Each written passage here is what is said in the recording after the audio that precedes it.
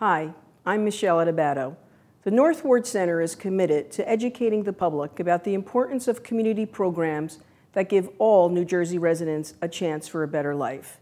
That's why we're proud to support the important educational programming produced by the Caucus Educational Corporation.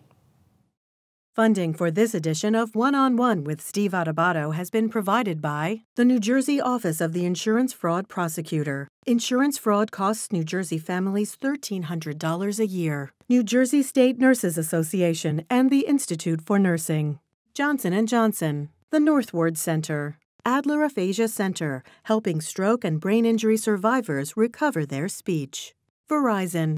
And by the law firm of Gibbons PC. Promotional support provided by The Record, North Jersey's trusted source, and NorthJersey.com. And by NJ Biz, all business, all New Jersey. This is One-on-One. I'm an equal American just like you are. The jobs of tomorrow are not the jobs of yesterday. Look at this. You got this? Here it is, man. Look at that. Life without dance is boring. I don't care how good you are or how good you think you are, there is always something to learn. Do you enjoy talking politics? No. People call me because they feel nobody's paying attention. Our culture, I don't think, has ever been tested the way it's being tested right now. Such a good question. High five.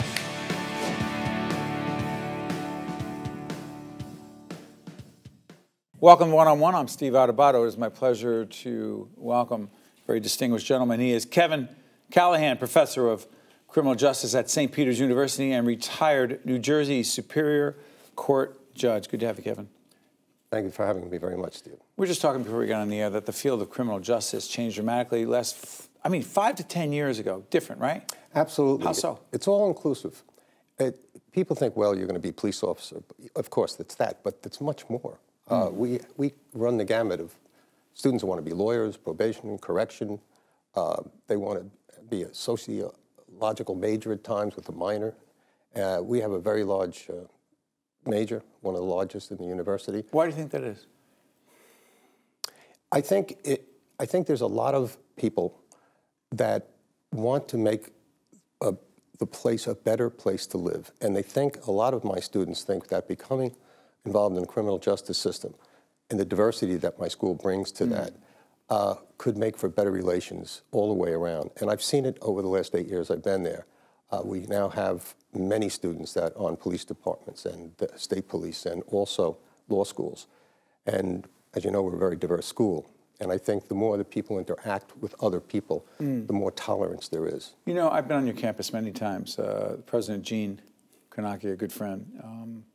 He's actually former professor of political science. Yes, started as a professor and has been there for 35 or more years. And I remember lecturing a few years back at the Guarini Institute. Oh, yes. Named after the Honorable Congressman Frank Guarini. Gave me my start in law. He did? Yes, he did. I mean, I just happened to say that to disclose that I taught there one time. What? When I graduated Seton Hall Law School and I did an internship, I'm born and raised in Jersey City.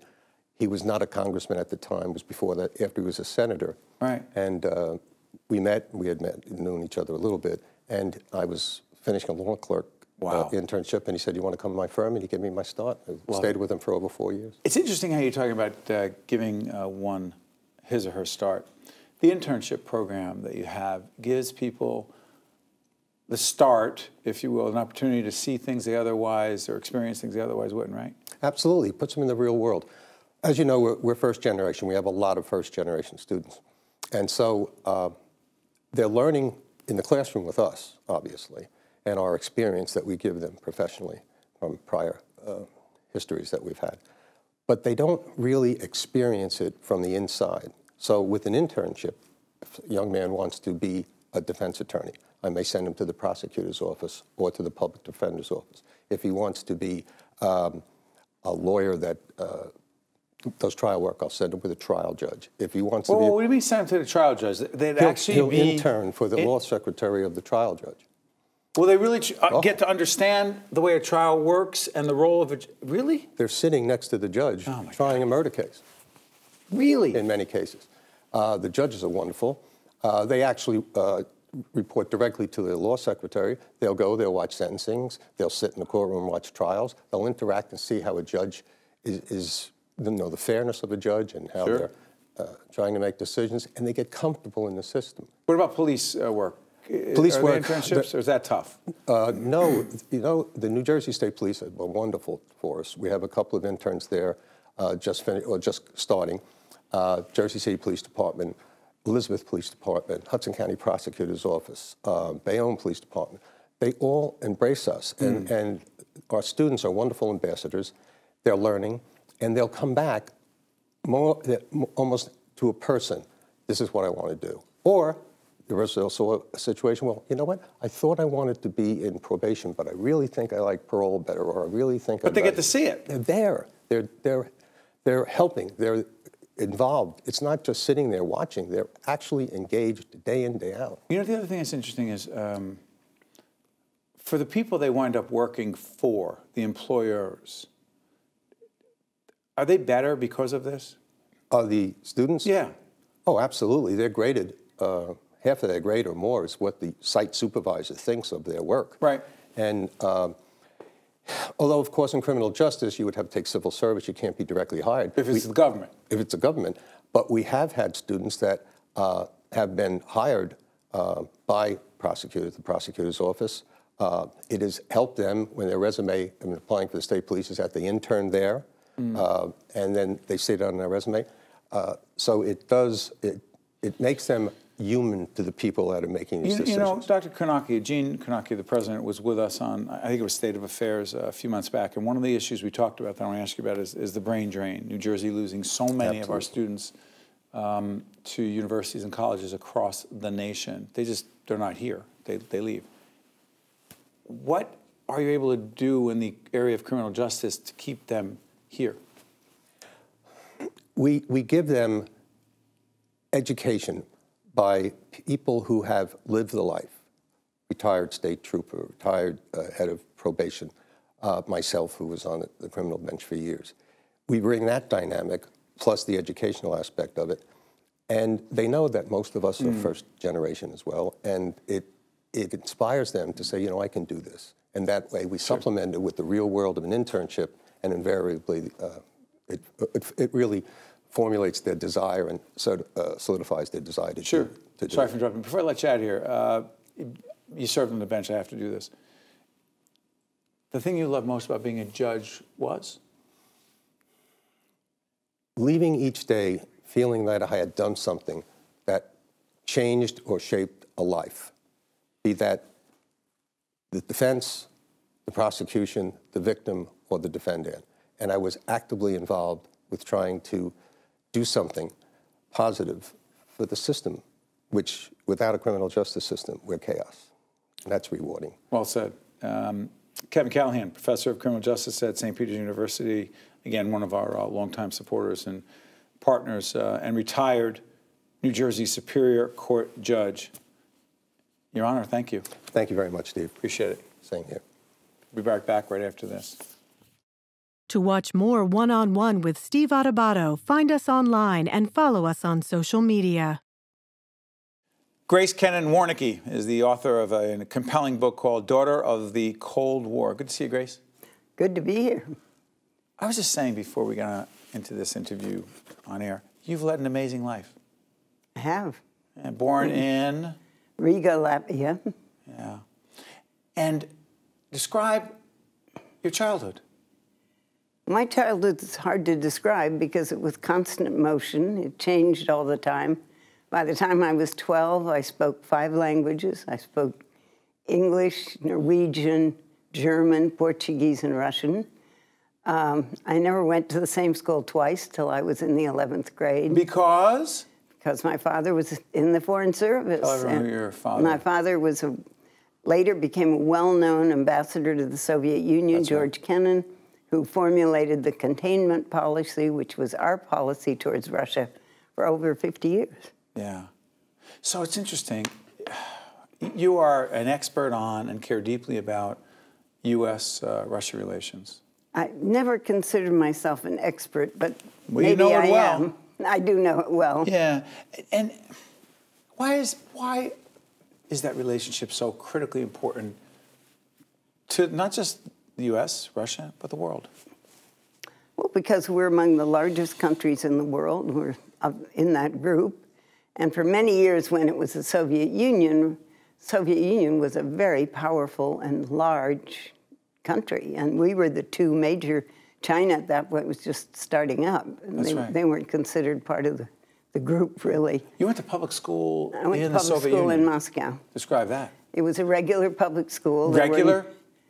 Well, there were no other foreign children. The embassies did not allow them. It was wartime. It was just you? And we got there because our previous post had been Portugal. They couldn't get us back to the United States. So I was the only foreigner in the whole school, except for the daughter of a Chinese communist who seemed to live there full time. And when I started, I didn't speak a word of Russian. I was 12 years old, and I was just put in school. And the first day, at that point, it was a single-sex education, so it was all girls.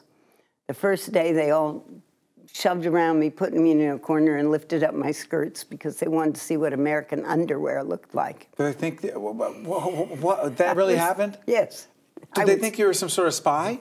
No, they didn't. We were allies. It was wartime. You know, put that in context for us. Yeah. So explain that, this was a time when we were friends with Russia, very good friends. Because? And we were fighting the war against the Germans together. Right.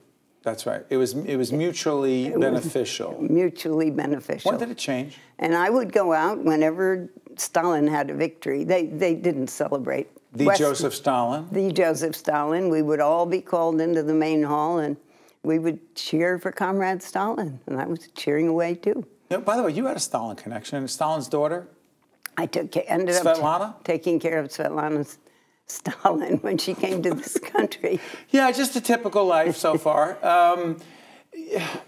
The main message, I hate to ask it that way because the book is so complex, and make sure you go check it out. What is the main message you want to get across in Daughter of the Cold War? Well, I have about 3 messages. Sure. I call my life an improvisational life. It was the most unplanned, unforeseen life. I grew up at a time I graduated from college when there weren't a lot of opportunities for women. I would have loved to have gone into the Foreign Service, but it wasn't, there were no women in the Foreign Service. And then I got married. I did the more traditional, had 3 children. And it was only when that ended that I started this long parade of jobs. And my main skill was that I knew the Russian language, that I knew Russian. So it got me into, I went over there with television stations. I took Senator Kennedy. Did you help Ted Kennedy? Yeah, Senator Kennedy. I took Senator. What did you help him do?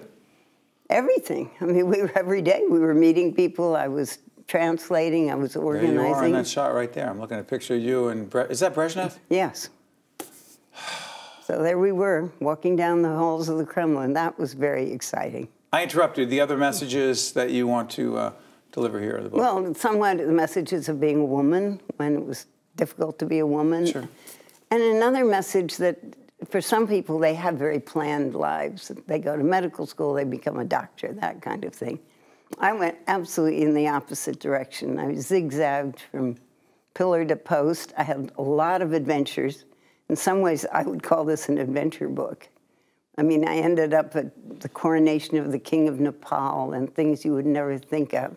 I took Joan Baez to Russia. How did that play out? What were you at, Woodstock? I mean, in all seriousness, how does the Joan Baez connection happen? Well, she was quite serious. She was very political. She's very political, and she wanted to meet Sakharov. Really? That's why we... Andrei Sakharov? Yes, Andrei Sakharov. And we organized it, and I took her to meet Sakharov. Why you? Well, because I'd already met her, because I'd found her a Russian song to sing when she was going to go over with the Beach Boys. They were going to do a big concert in Russia that got canceled. Right. And the music critic for the Chronicle happened to be a friend, and he said, would you find a song for Joan Baez? And that's how it all started. One other person I want to ask you about, maybe 2. Vladimir Putin. Well, I did. I'm one of the few people I met a half an hour alone with Vladimir Putin. What year? It was, I think, 92. KGB? Well, I knew he was KGB. Well, you knew.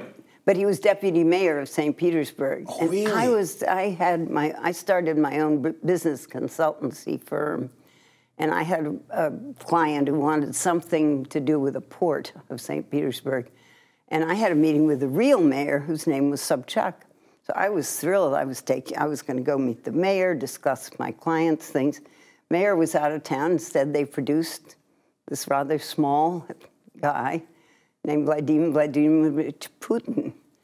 And he didn't want to meet me. I think he was annoyed by having to meet with an American woman. And he didn't take me seriously. How can women be president of anything? What'd you say about his eyes? I said he had the coldest eyes I ever saw. Coldest? They were really cold.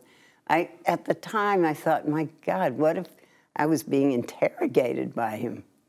He would really scare you. Before I let you out, any thoughts on Trump, Putin together? Well, who knows? I mean, I don't think you can predict either one. Scare you? Yeah. A lot or a little? I think these are tough times in U.S.-Russian relations. We're going through a difficult period. Yes, I'm scared. I thank you for joining us. Well, Do you mind if I tell folks about the book again? Yes. Daughter of the Cold War. Grace Kennan Warnecke. Thank you. Stay right there. Thank you. Now, when we come back, my colleague Joannna Gagis goes on location to Virtua in Voorhees, New Jersey, to look at the role that maternal fetal medicine plays in high-risk pregnancies and how more women than ever before are able to bring hope of starting a family to life. To see more one-on-one with Steve Adubato programs, visit us online at steveadubato.org. If you would like to express an opinion, email us at info@caucusnj.org. Find us on Facebook at facebook.com/Steve Adubato, PhD, and follow us on Twitter at Steve Adubato. When Phillip and Michele first married, they had everything to look forward to, including starting a family together. But as the years passed, it became clear that their journey would take a different course. It took us a long time to be pregnant. We tried on and off for literally 7 years. There was parts of our lives that we were just going to give up. We were just going to say, you know what, we're happy where we are, and let's travel. So we went to go give it one last shot. And it worked, but then it didn't work to perfection, the fairy tale that everyone's looking for. It was early on in Michele's pregnancy when she was referred to the maternal fetal medicine team here at Virtua, led by Dr. Shailen Shah. Like so many other women, she came here scared and unsure of what the future held, but hopeful that this pregnancy would end with the joy of new life. At 16 weeks, we got the first inkling that something's really off here. Baby B isn't growing the way that she should be. Baby A looks good. She looks great. Baby B, on the other hand, a little small. The 20-week anatomy scan. And you go home and you're like, just get me through the 20-week anatomy scan. Make sure that, you know, they have 10 fingers and 10 toes and everybody's good. And that's when the shoe dropped. And it was, we really need to monitor you. Maternal fetal medicine monitors patients with conditions such as obesity, diabetes, heart disease, women with preeclampsia, autoimmune or genetic disorders, and for age, women who are over 35, or, like Michele, who are pregnant with twins. How are you? The two most important things I monitor from the baby's point of view is the weight and growth of the baby, because a baby that's growing well tells me that that placenta, the organ that delivers oxygen and food and nutrients from mom to the baby, is functioning well. The other thing is the baby's movement, because that also tells me, just like us, when we're not feeling well or we're winded, we want to rest. We don't want to move. Babies are no different. So a moving baby tells me that the baby is happy. From the mom's side of things, I am alerted to if her symptoms outweigh what would be normal for a pregnancy. Of course, it's normal for a pregnant mom to have some back pain or be winded, but it's not normal to be short of breath as they're walking from their car to the doctor's office or lying flat to go to sleep. Bleeding is another big issue. Usually spotting is innocent, but sometimes it's not. And it's not just heavy bleeding that can threaten a pregnancy. In Michele's case, IUGR, or intrauterine growth restriction, was the reason why her twins were not growing the way they should be. We did have a scare where one of the things with IUGR is, does the blood flow stop? Even if it's for a split second, does the blood flow stop? And there was a visit where for a split second, her blood flow from the placenta through the umbilical cord stopped. And I could see it. And I remember looking to him and going, that's it, it's over. Michele later learned that the blood flow stopped because she was in the middle of a contraction. But in that moment, she says she was devastated. I cried on Dr. Shah's shoulder for probably 20 minutes and then was like, okay, we're gonna do this. And we came back and the blood flow wasn't great, but it was better. How did they deliver that news to you? How did Dr. Shah, how did the team here tell you that? With a bit of sadness, but with a bit of compassion and going, this happens all the time. This is common, it's just not talked about. We're gonna be okay. You're gonna be okay. Maternal fetal medicine it's them. They're the patient. But mom's a patient too.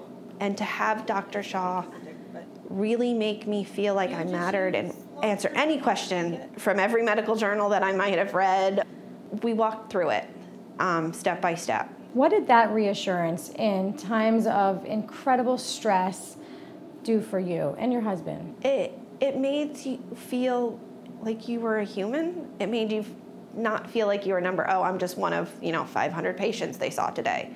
I mattered. My girls mattered. As my a famous partner used to say, the neck up matters as much as the neck down, and no truer words could have been said. I treat patients like I would treat my family members. I talk to them in layman's terms about what's going on. I help them understand the physiology.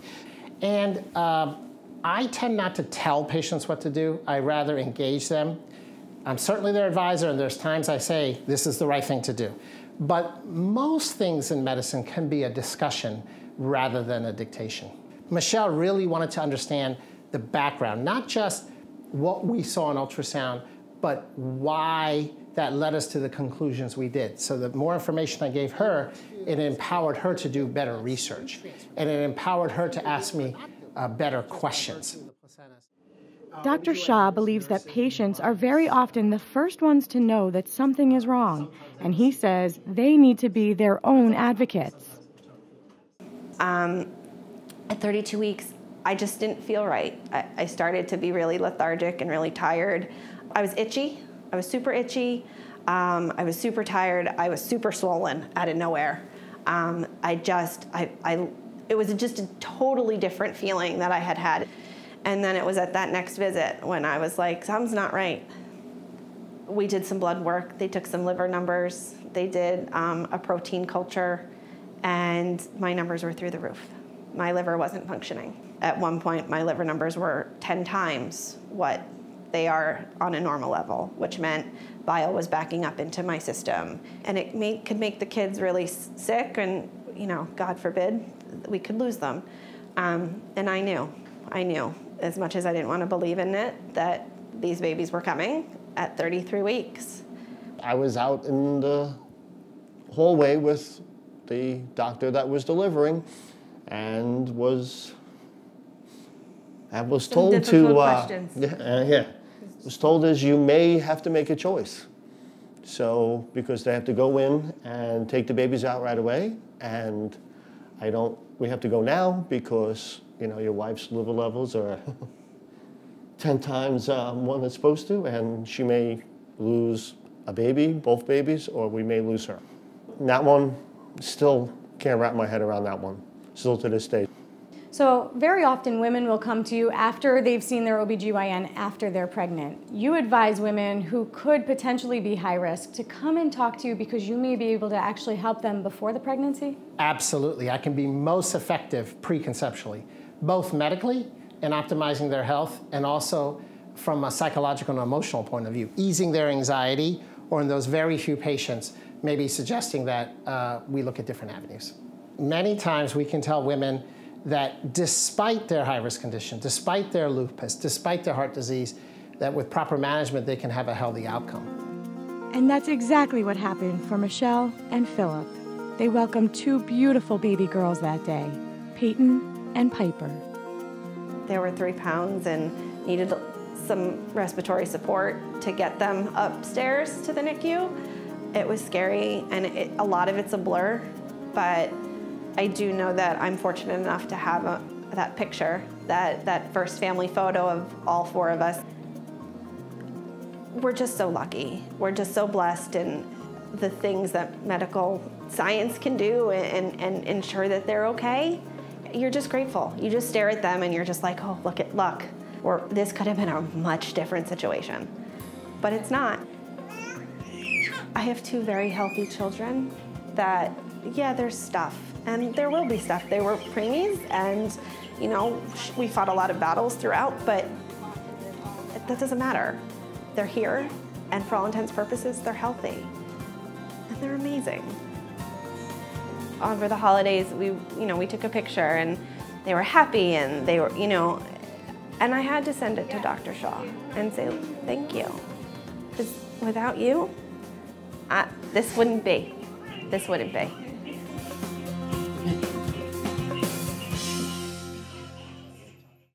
One-on-One with Steve Adubato has been a production of the Caucus Educational Corporation, celebrating over 25 years of broadcast excellence. Funding for this edition of One-on-One with Steve Adubato has been provided by the New Jersey Office of the Insurance Fraud Prosecutor, New Jersey State Nurses Association, and the Institute for Nursing, Johnson & Johnson, the North Ward Center, Adler Aphasia Center, Verizon, and by the law firm of Gibbons PC. Transportation provided by Airbrook Limousine, serving the metropolitan New York, New Jersey area. How do you create change? By cultivating hope.